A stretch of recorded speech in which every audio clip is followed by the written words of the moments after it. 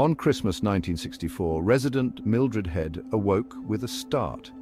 Her ceiling, she later told local journalist Arthur Shuttlewood, had come alive with strange sounds lashing at the roof.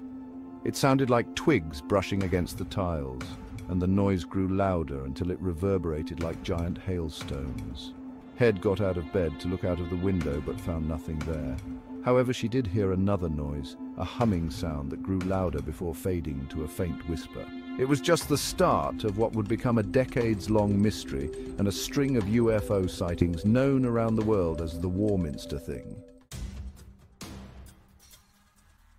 A few hours later, the soldiers at the nearby Nook Camp Army base were awoken by what sounded like a huge chimney stack from the main block, ripped from the rooftop, then scattered across the whole camp at 6:30 a.m.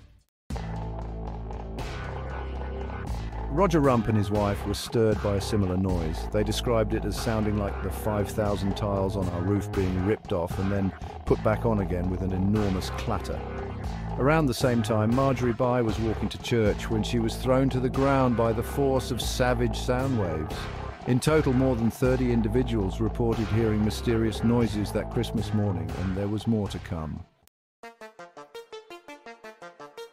Strange things continued to happen in Warminster, a town just over 15 miles from Stonehenge, in the new year. In February 1965, an entire flock of pigeons suddenly died. The following month, 3 families heard loud noises coming from above their houses, their roofs and windows shaking with force.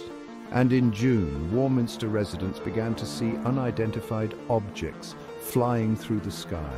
Descriptions of the UFOs vary from person to person, with one witness describing what they saw as cigar-shaped and covered with winking bright lights, and another likening it to twin red-hot pokers hanging downwards, one on top of the other, with a black space in between.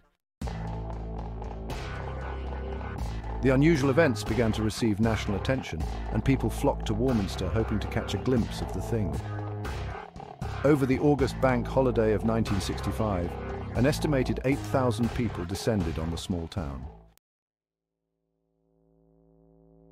The following month, when resident Gordon Faulkner claimed to have captured a photo of the UFO, the Daily Mirror published the picture, garnering even more publicity for Warminster. By that time, the news had even made its way stateside, with newspapers as far as California reporting on the eerie events in the sleepy market town. Sightings and unexplained noises continued intermittently over the coming years, ranging from a ball of crimson light in the sky to a terrible droning sound that made witnesses' floors and beds shake. Interest in the mysterious phenomenon remained strong. Was it extraterrestrial, a cosmic jest, or perhaps a portal to realms beyond our ken? The townsfolk whispered, eyes to the sky, as the enigma wove its spell, a symphony of the unknown echoing through time.